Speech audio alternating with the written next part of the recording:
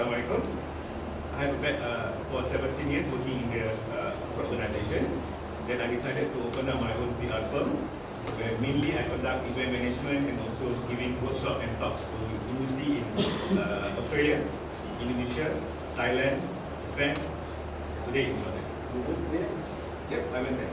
And how can you do Workshop for students. and wash? Because I love to share knowledge and skills with all my PR and communication brothers and sisters. Because I want you to know what exactly happened outside. In books, it's different. In the industry, it's totally different. And still it's different from that. Can be practiced. Can be practiced. Especially, for example, when you write a press release, you have to talk about 5W1H. Who, what, when, where, why. Why? Right? Right? Who, what, ma. Right? Man. What? Ma. Man. Who, what, when, mata. Mata. Why? Gimana? Where? Aina. And how? How? Kind. So 5W1H. Cover in the first paragraph. Right? Only the PR person knows what is PR all about. And in public relation or in your daily life, in your every day, never tell lie, even if And it inside the yogi, yes, especially with the journalists, with the media. The PR student, you must know how to ask questions. yes. لازم يسأل. Because when you work, you are the brand name of the company. دماغ الشركة. دماغ الحق دماغ. We have so many brands. When you deal with the public because you are going to represent the organization or the company, and you are going to talk to the public. تعال مع الجمهور تعرف مؤسستك الجمهور. Then you must talk nicely, good words, لازم تحكي كلام جميل. good facial expression, good communication. التعبيرات المستفيدة. Yes, because people will say that, oh, this person is not good. He is not good because he talk with us very aggressively. Talk nicely. Talk nicely with them. In management, you have to conduct the event 100% on yourself.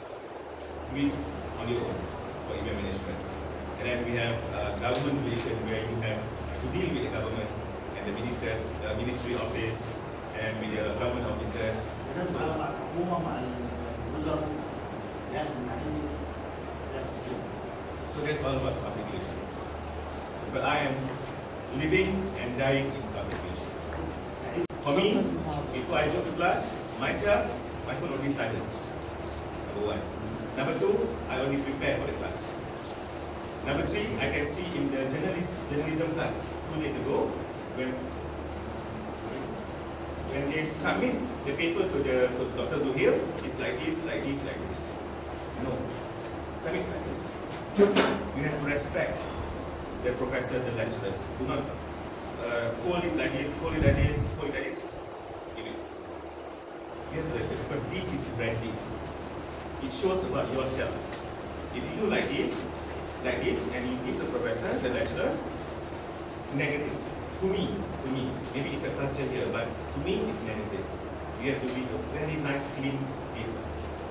It's part of it. To me, right? But I saw it when I attended the Zuhair class, in the journalism class. Okay? Maybe it's culture, but it will change. And lastly, please come to class on time, and please respect your lecturer at all times, even outside class. That's what I did, because then you get the barakah of the knowledge.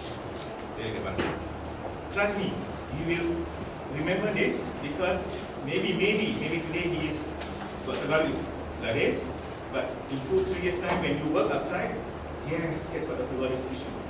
You will remember that. Because I also face the same things. Previously I don't like my lecturer. I hate my lecturer because he always scold me. But later on, oh yes, what he said is right. He knows better. That's why he's a lecturer, that's why he's a professor. And one day when you become a lecturer, then you know. When you stand in front, that was me before, that was me before.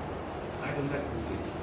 Something like that. That's why now, after 17 years, I like to teach.